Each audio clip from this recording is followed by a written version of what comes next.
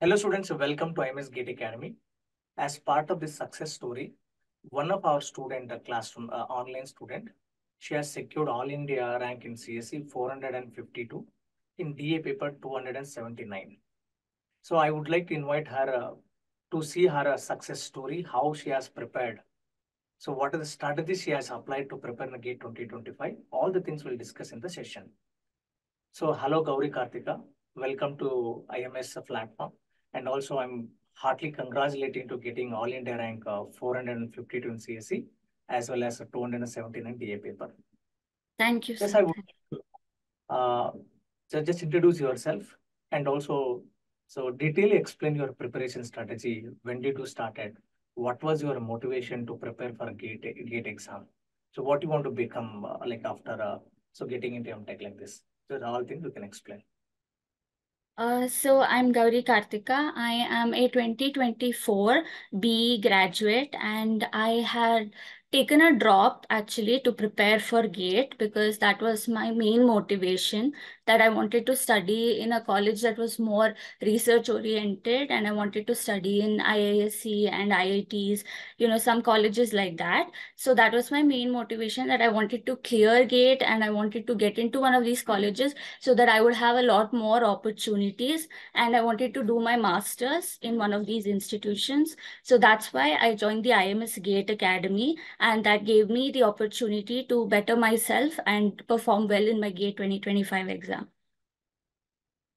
Okay. So actually, when did you start preparing for GATE, Gauri? So I started pretty late.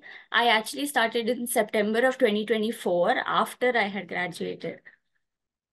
Okay, 2024 and September you taken the decision to prepare a GATE 2025. So Yes. it is really a September, October, November, December, January, just 5 months. How did you manage within 5 months of securing All India rank 452? So I had taken a drop, so I didn't have a lot to focus on in terms of college or in terms of workplace. But I had this passion in me that I have to prove myself. I would see my friends and everybody, they would be doing their own things, and I would feel, a little bit guilty that, oh, I'm not doing anything, or oh, I'm just sitting at home preparing for an exam. So that pressure was really inside me, and that really helped. For 5 months, I think I gave it my best, I gave it my all. I would focus only on whatever I had to do, and that was a big motivation factor for me to complete my syllabus on time, to complete my mock tests, to complete my revision, and to sit in the GATE exam hall and give it my best. Very good. It is actually is very inspiration to upcoming 2026 aspirants. You see, she joined September, took the decision I want to prepare for seriously for 25 and fully focused. This 4 5 months fully focused and studied. Very nice actually. And Gauri Karthika, then how many hours you to manage for preparing for this gate per day? Since I took a drop, I tried to give as much time as possible. So I would spend a lot of my time watching sessions, making my notes, and then towards the evening, I would spend time revising from my own notes and trying to do some mock tests and all that. So I would say, if you have to have a dedicated approach rather than counting the number of hours, uh, see based on what kind of progress that you're making and try to give it as much time as you can.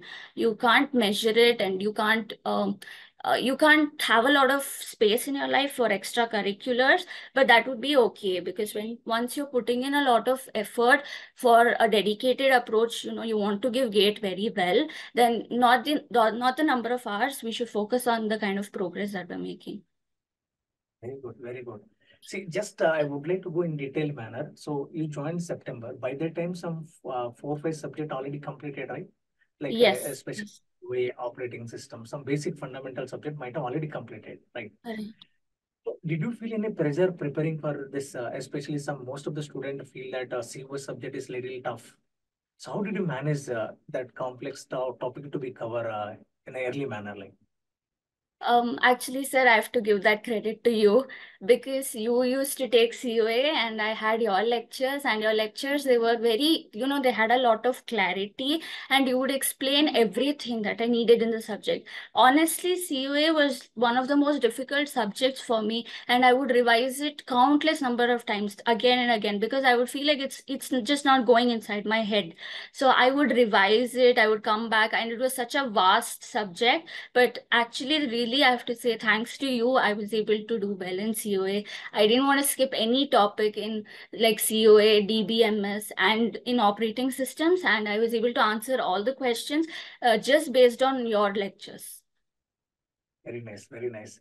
So, did you skip any portion, any other subject? Like generally, people take compiler design is a less weighted subject. Okay, so last moment, now I'm not getting a time, so skip it. This one. Did you skip any topic out of all syllabus? No, actually, 5 months is very less time to complete the syllabus in full depth. So that was not my approach. My approach was rather than getting into the depth, let me cover the full breadth of the subjects. I am actually an information science graduate, so I never had compiler design as a subject in my college days. But the subject I saw that it has around like 5 marks weightage in GATE, and I really didn't want to skip it for that reason. Even though it was less marks, the questions would be easy. So my approach was in whichever subject, I would try to cover the entire syllabus, even if it was only at a surface level, so that even when there are easy questions, I can handle them. Very nice. See, in the classes also, we used to tell like, no, student should not feel like, you go on any particular subject because I'm very master in computer architecture or operating system. I have to solve all the questions. So as a student, wise, it should not be a DFS. We are talking like BFS. You've done very Yes. good job covering the BFS. Like, no, depth is not required. We require that much level where I can able to answer the questions. But instead of that, you have to cover more syllabus. I think that is you applied very well covering the major syllabus. So then, Yes. did you check like as when key comes, how many marks you got like tentatively around before So normalization? my raw marks in CSE, I had shift one. It was 74.33. And after normalization, it was 71.16. And coming into this detail inside the preparation, generally we suggest a student to like any subject is over, try to prepare one short note so that that will be help you with the time of prior to the exam, like 5 days prior or 10 days prior, 1 month prior. Quickly you can revise. So since you joined September, how you did you manage any preparation of these short notes for the subjects? Short notes, I would try to prepare them, especially, with algorithms. You can try to make short notes regarding the time complexity, and with DBMS, some kind of queries, you can try to make short notes with that. With subjects like COA and OPS, it would be really hard to even to start making short notes. So with that, there was no other choice for me. I had to get down and I had to do it from scratch. And I would say as much as you do it from the beginning, it would be more helpful if you revise it, as much times as you can, five times, 6 times. That would be better. Very nice point you told. Like whatever topic generally will feel it tough, but you Yeah. to tackle that subject, practice like revise more, more, more. There is Yes. no shortcut to get in the clarity of the complex topic. Only one way to looking many times so that that becomes familiar to you. That you have Yes. done. And what about this PYQs? So what is your strategy for preparing PYQs or mock tests? With PYQs, I think from IMS Gate Academy, I had a book that had all solved PYQs, I think from the past 30 years, and that was very helpful for me. It helped me, I could understand like familiarity with the concepts, and I could know, okay, so these kind of questions come in the gate exam, and I knew how to answer them. And with mock tests, yes, mock tests are very important because they will help you to identify, okay, there could be some concept that we don't know, or there could be a new variety of questions that have not been asked in gate so far, but it can be asked in the future. So it allows you to test your concepts, and you can check your preparation, how much you have done based on how you perform in the mock tests. Very good, very good. So majorly you given more focus for mock tests. Like you also practice the PYQs and many mock tests you attempted, right? Yes. And like exam was happened 1st February. So what exactly you done last 10 days prior to the exam? That 10 days, last 10 days. General lot So of pressure will those time, those days. yes, I had a lot of pressure starting from January of 2025. So when the new year began, it was not very good for me. And actually, it so happened that 15 days before my exam, I fell very sick. So I was sick and I was down for almost 4 to 5 days. I was very sick and I was actually getting scared about how I'm not revising, I'm wasting my time, and what if, on the exam day I'm not able to do well because of this. But I tried my best. I tried to recover very fast, and then after that I spent all my time doing revision. And after that I thought, okay, I have done my work, so it's not in my hands anymore. I have to believe in a greater force or something like that. And on the exam day, all I could do was I had to show up, and I tried my best. I tried to remember everything that I had done. I focused on all the concepts that I had learned, and I just gave it my best. So it was not my work to worry about the result. So my Very good. effort was, that's it. This is very excellent point which you've said. Like when our only goal is to be putting in action. My job is to be study and be comfortable in the topics and practice the number of questions. So that I have to attempt it. That is only my job. Whether results, what results come out, the rest part is the after the gate only now. Just Uh, coming to the exam. Generally, even our JNR students also met many people. Some people perform well, and some people they are potential, but in the due to that exam 3 hours pressure, somebody able to not able to perform well. So can you please elaborate how you manage these 3 hours to secure that 70 above marks you cross? How you manage that 3 hours time? so I would say you have to have a lot of focus. You have to be very alert.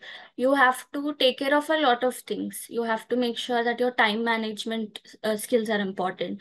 And, giving enough mock tests, it helped me identify like what all mistakes I was making. Like I was giving up my accuracy just so that I could do problems faster. But that's not how it should be in the exam. You can do it at a slower speed as long as your accuracy is good. So I could identify that and I could rectify that in time. So make sure you give a lot of mock tests, and in the 3 hours, focus on checking, rechecking, verify your answers, before you mark them. Be more careful in those kind of MSQ and NET questions, because there's a lot of place where you can lose marks there rather than gain them. MCQs, okay, there's an option, you'll be careful because there's negative marking. But with MSQ, because there's no negative marking, you can't take a risk with that. You have to try to get it correct because it might be worth 2 marks.